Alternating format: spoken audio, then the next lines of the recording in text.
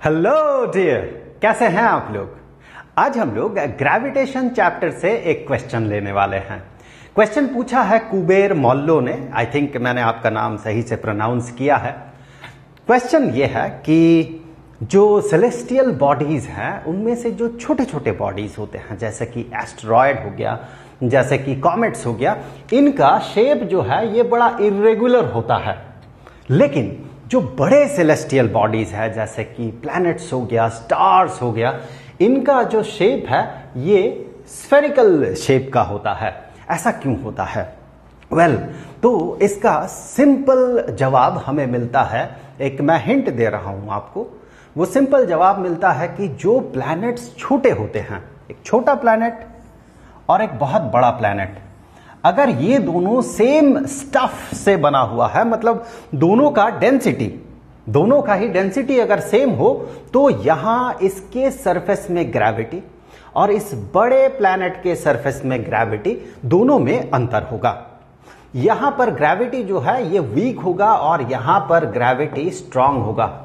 इसका मेजर है acceleration due to gravity. यहां पर एक्सेलरेशन ड्यू टू ग्रेविटी कम होगा, यहां पर एक्सेलरेशन ड्यू टू ग्रेविटी ज्यादा होगा। इसका जो मैथमेटिकल डेरिवेशन है उस पे भी हम लोग आएंगे। फिलहाल अब आप ये देखें कि चूंकि यहां पर ग्रेविटी इसके सरफेस में और सरफेस के ठीक नीचे यहां पर ग्रेविटी कम है, यहां पर ग्रेविटी ज्यादा है, तो दोनों में अंतर क्या होगा। देखिए, ये जो इर्रेगुलर शेप का एस्टेरॉयड है, इसका शेप जो इस तरह का है, इसके पीछे रीजन, और एक प्लैनेट के स्फेरिकल शेप के पीछे रीजन जो है वो ग्रेविटी ही है।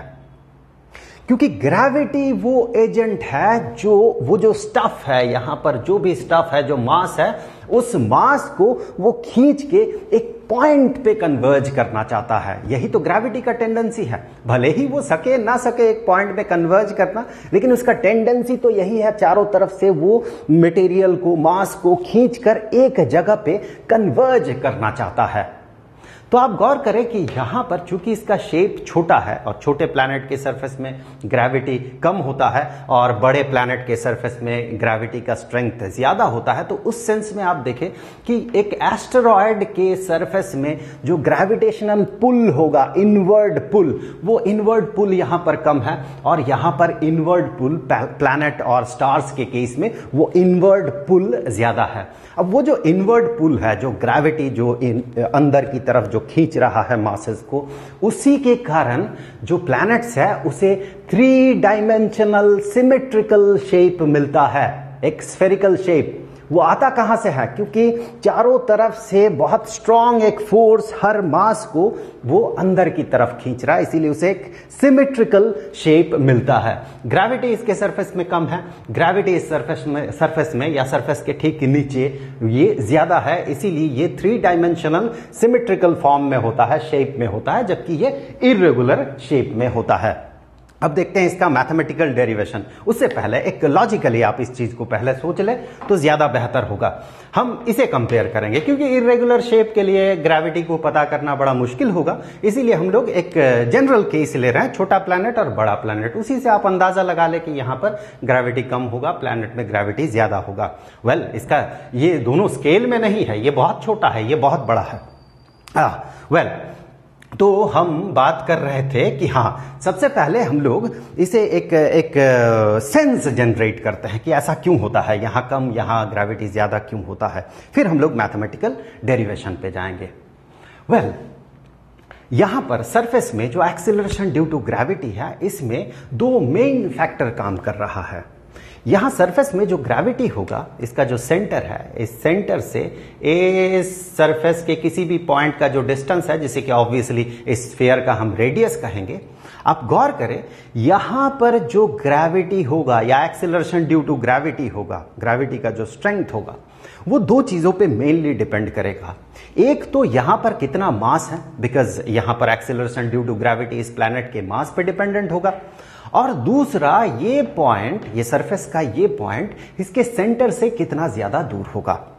अब आप देखिए, इस प्लैनेट का जो मास है, that mass is directly proportional to the cube of the radius, क्योंकि उसका वॉल्यूम जो है रेडियस के क्यूब पे प्रोपोर्शनल होता है और वॉल्यूम पे प्रोपोर्शनल होगा इसका मास।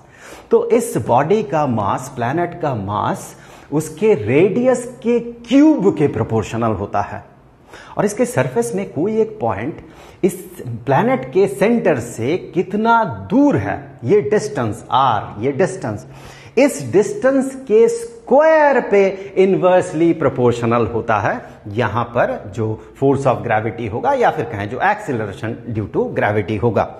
तो आप अगर दोनों को कंबाइन करें तो देखिए, मास वाला जो फैक्टर है और डिस्टेंस वाला जो फैक्टर है, दोनों को कंबाइन करें तो आप ये पाएंगे कि ग्रेविटी एक तरफ मास के कारण r पे, रेडियस के क्यूब पे प्रोपोर्शनल है, और डिस्टेंस r जो है वो डिस्टेंस के स्क्वायर पे इनवर्सली प्रोपोर्शनल होता है यहां का एक्सीलरेशन ड्यू टू ग्रेविटी। तो आप देखें, क्यूब है और स्क्वायर है, क्यूब के रेट से बढ़ रहा है, स्क्वायर के रेट से घट रहा है। तो अल्टीमेटली दोनों को कंबाइन करेंगे तो आप ये पाएंगे कि ये जो एक्सीलरेशन ड्यू टू ग्रेविटी होगा यहां पर और यहां पर, ये इसके रेडियस पे प्रोपोर्शनल होता है। और हाँ, दोनों का डेंसिटी, दोनों सेम मटेरियल से बना हुआ हो, दोनों का डेंसिटी सेम हो, हम ये मान रहे हैं। ऐसे केस में इसका यहां पर जो एक्सीलरेशन ड्यू टू ग्रेविटी होगा इस रेडियस पे प्रोपोर्शनल होगा। रेडियस को आप डबल कर दे, दो प्लैनेट्स है, एक का रेडियस इतना, दूसरे का रेडियस उसका डबल, तो इसके सरफेस में जो एक्सीलरेशन ड्यू टू ग्रेविटी होगा और इसके सरफेस में जो एक्सीलरेशन ड्यू टू ग्रेविटी होगा ये डबल होगा एक्सीलरेशन ड्यू टू ग्रेविटी, जिसका रेडियस डबल है। शर्त यही है दोनों सेम डेंसिटी के मटेरियल से बना हुआ हो। अब इसका मैथमेटिकल डेरिवेशन देखते हैं। तो यहां से आप एक अंदाजा लगा सकते हैं कि कॉमेट्स के या एस्टेरॉइड्स के सरफेस पे जो ग्रेविटी है, ग्रेविटेशनल पुल, इनवर्ड पुल, वो इनवर्ड पुल कम है, इसीलिए उसका शेप को ग्रेविटी रेगुलर शेप या फिर कहें जो सिमेट्रिकल शेप है, 3 dimensional symmetrical shape which is spherical shape, उस शेप में कन्वर्ट नहीं कर पा रहा, because gravity is weak in that case. अब आप देखिए, हम जो बात कर रहे थे कि मान लीजिए एक प्लैनेट है, इस प्लैनेट के सरफेस में जो एक्सीलरेशन ड्यू टू ग्रेविटी होगा वो कितना होगा अगर हमें मेजर करना है। तो इसके लिए आप देखें, यहां पर जो ग्रेविटेशनल इनवर्ड पुल होगा वो इनवर्ड पुल किसके बराबर होना चाहिए? वो इनवर्ड पुल जो है, ग्रेविटेशनल फोर्स जो है, अगर मैं इस फोर्स को F नाम दूं इस बॉडी पे, और इस बॉडी का यहां पर ये जो प्लैनेट है इसका मास कैपिटल M और इस छोटे बॉडी का मास स्मॉल लेटर m अगर हो, तो फिर हम यहां से एक रिलेशन ये पता करेंगे कि यहां एक्सीलरेशन ड्यू टू ग्रेविटी कितना होगा, वो हम पता करेंगे। यहां पर जो फोर्स ऑफ ग्रेविटी अंदर की तरफ एक्ट कर रहा है, that force of gravity is universal gravitational constant into mass of this body into the mass of the planet divided by यहां से इस पॉइंट का जो डिस्टेंस है। क्योंकि स्फेरिकल शेप के केस में आप ये मान सकते हैं कि पूरा का पूरा मास as if it is concentrated at the centre of this sphere. तो यहां पर ये जो डिस्टेंस है, दिस डिस्टेंस इज रेडियस, तो रेडियस का square, this is universal gravitational constant. आप ये स्टैंडर्ड 9th में ही पढ़ चुके थे। अभी हम यहां से थोड़ा आगे बढ़ते हैं।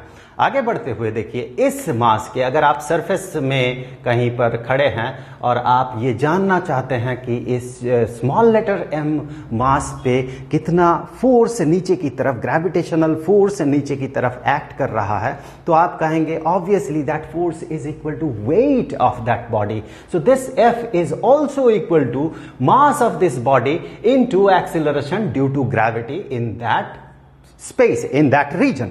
ओके, सो mg जो उस बॉडी का वेट होगा, ऑब्वियसली उतना ही फोर्स, वो ग्रेविटेशनल फोर्स उस पे नीचे की तरफ एक्ट कर रहा है, तो ये दोनों बराबर है।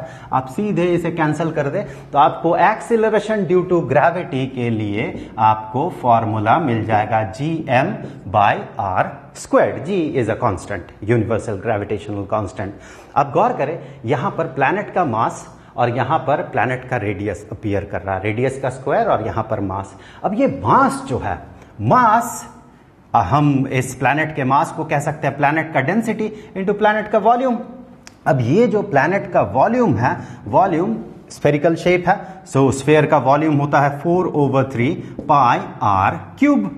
तो यहां से आप देखें, ये जो मास होगा, this mass this mass is proportional to density into r cube। वैसे आप इस तरह से इसे देखें, वॉल्यूम की जगह इस वैल्यू को पुट कर दे तो आप पाएंगे mass is equal to 4/3 pi are cube and density multiplied with density.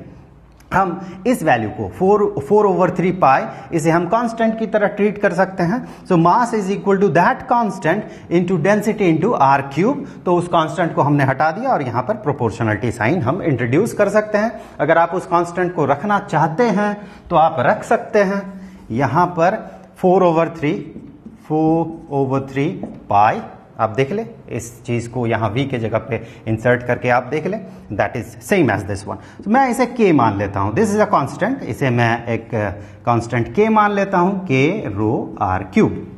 अब आप देखिए यहां पर अगर मैं मास के जगह पे वो वैल्यू इंसर्ट करता हूं तो k row are cube divided by are squared, ये न्यूमरेटर डिनोमिनेटर से कैंसिल हो गया। तो फिर आप देखिए this is a constant, this is a constant, so acceleration due to gravity is proportional to the product of density into radius. इसका मतलब ये बना कि दो प्लैनेट्स अगर सेम स्टफ से बना हुआ है, दोनों का डेंसिटी सेम अगर है तो this is constant for both the cases. So acceleration due to gravity उसके सरफेस में वो डिपेंड करेगा कि वो प्लैनेट उसका रेडियस कितना है। मतलब प्लैनेट बड़ा हुआ तो उसके सरफेस में एक्सेलरेशन ड्यू टू ग्रेविटी ज्यादा होगा।